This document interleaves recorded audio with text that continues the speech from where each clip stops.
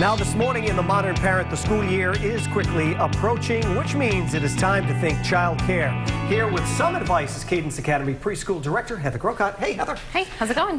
So the fall is quickly approaching. Yes. Summer's almost over. People are probably starting to think, what am I going to do with these kids when fall rolls around? Is it too late, or can we still get on this? I think there's still some time, especially if you're looking for school for a preschool age child, which would be between the ages of 3 and 5. Right. But certainly time to be thinking about it, getting on the phone and visiting some places. Now, really, what do people need to look for? Because obviously it's your kid. You want to make sure that they're in a safe place, that they're going to be in a place where they're going to be able to grow. What do we need to look for in childcare? I think the most important thing is, the feeling that you get when you walk in the door.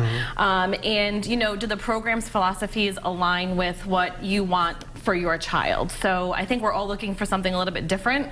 But we also know that preschool years, birth to age 5, that's the most critical time frame for a child's brain development. So when choosing a preschool, you really want to find a program that is high quality. And you were talking about the feel. You do get a feel as soon as you walk through the door. You really do. I mean, we're parents, so your mom radar kind of kicks in, or your parent radar, and it's really about the feeling that you get when you're interacting with some of the teachers, the director of the program. Are they personable? Do they say hello to your child? Right. Little details like that really do matter. Now, for little ones who are getting ready to go to school, it can be a scary time. They may not know what to expect. So now would be a good time to prepare them. What do we need to do?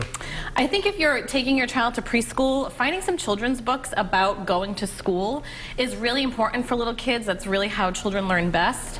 And if it's their first experience, you really want to assure them that mommy or daddy or whoever is picking them up at the end of the day is coming back after work. They really need to realize that I'm at school for a short period of time, right, but I'm going to go home maybe after lunch or after snack time or whatever the case may be. And make it an upbeat thing, make it fun. Yeah, it has to be fun. Right. Anything with kids should always be positive and fun.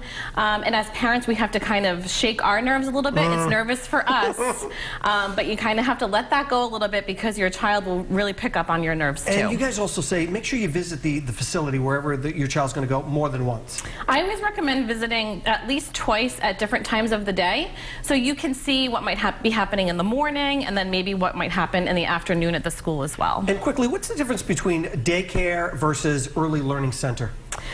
Really, it should be nothing, but when thinking about an early learning center, it's really about preparing that child for kindergarten when they turn 5 years old. Okay. So really looking for a program that centers itself in educating young children. All good information. Thanks so much for being here. Now, to check out more Modern Parent segments, you can head to rhodeshow.com.